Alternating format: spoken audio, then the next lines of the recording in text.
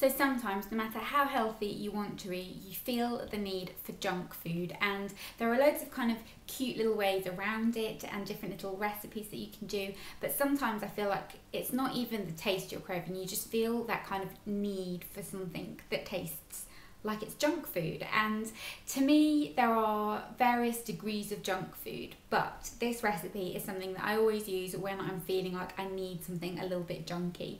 And it's very, very easy to make, very, very quick, and not too bad on the calorie front. It's probably around 350 calories, give or take. Very, very easy to make, as I said, and it does really give you that kind of feeling like you're eating something that's very naughty and fast food style. A couple of things that you can kind of change around here, it really depends. I always like to put mayonnaise in mine, which sounds a little bit strange, but I wrap it up with lettuce and that, as you'll see, and I put a little bit of light mayo on it because I'm obsessed with mayonnaise. Mayonnaise is like my favourite thing ever. I could eat it with everything and it's delicious, but it's really, really not great for you.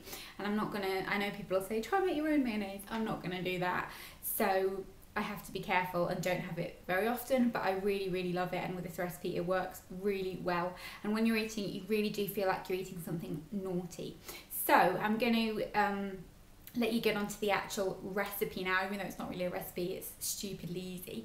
But I hope you enjoy it, and let me know if you've made it. Tweet me pictures. My Twitter name is down in the info bar, so tweet me picture or Instagram or that kind of thing. All that info is down there, and show me that you've made it.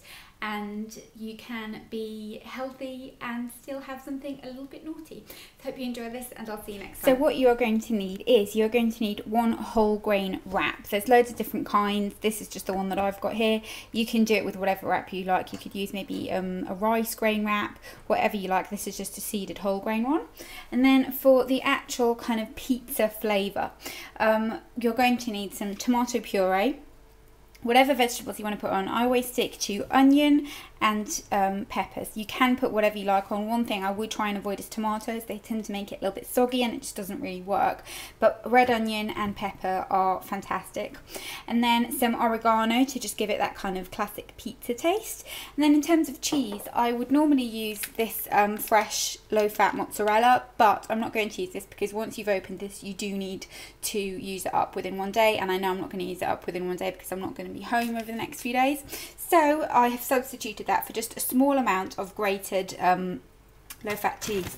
This is just the lighter mature cheddar cheese, which I always think go low-fat with dairy, it's not a problem. So just a small amount of that. I grated it so kind of a little goes a long way. And now I'm going to show you what you need to do. Make sure you put your grill on as well, just on kind of a medium heat, and preheat your grill first. So I've put some tomato puree on the wrap, just kind of like a tablespoon or so. Spread it. If you spread it with the back of a spoon, just a little tip, it's much easier.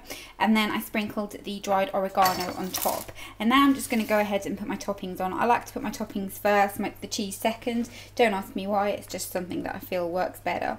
So just make sure you're kind of dispersing everything nice and evenly. Put my peppers on. And now I'm going to go ahead and do the same with the onion. I absolutely adore onion, like I couldn't live without onion, so I do like quite a bit. But as I said, you could do it with whatever you like. So onion and all my peppers are on there. Then I'm going to go ahead with my cheese. So just really make sure you've kind of got an even part. It's not very nice when you've just got like clumps of cheese. So make sure you kind of get it evenly. And you can see you really don't need a lot of cheese in this. It's one of those dishes that I know you'll kind of be thinking, yeah, right. But you don't need a lot because the flavour is there. You get the pizza flavour, so you don't need the kind of fattening calorie aspect of it. And then I will just go ahead and apply. You can tell how much I like makeup, can't you? Just put a little bit more dried oregano on top just to give it that extra pizza flavour. And then I'm just going to pop this into the grill for Takes about 2 minutes and show you what it looks like when it's out. So once it's out, this is what it looks like, and the crust on the outside kind of goes crispy, but you want to make sure that the inner part's still kind of soft so you can roll it up. You could kind of slice it in it like a pizza, I suppose, but it is very thin and it would be a bit annoying. So I'm now going to go ahead and put my lettuce and just a tiny little bit of like mayo on top of my lettuce and roll it up and show you what it looks like. And here we have the end result. So as you can see, it looks really, really delicious, and I promise you, try the thing with the lettuce because it really does give it that kind of fast food feel. I don't know what it is. I don't like lettuce normally. This is the only thing I'd kind of have lettuce in at home. I tend to prefer like spinach and rocket and more sophisticated salad leaves. But in this, lettuce works. It kind of feels cheap and just naughty. So really, really hope you try this. It's really delicious and I can't wait to eat it.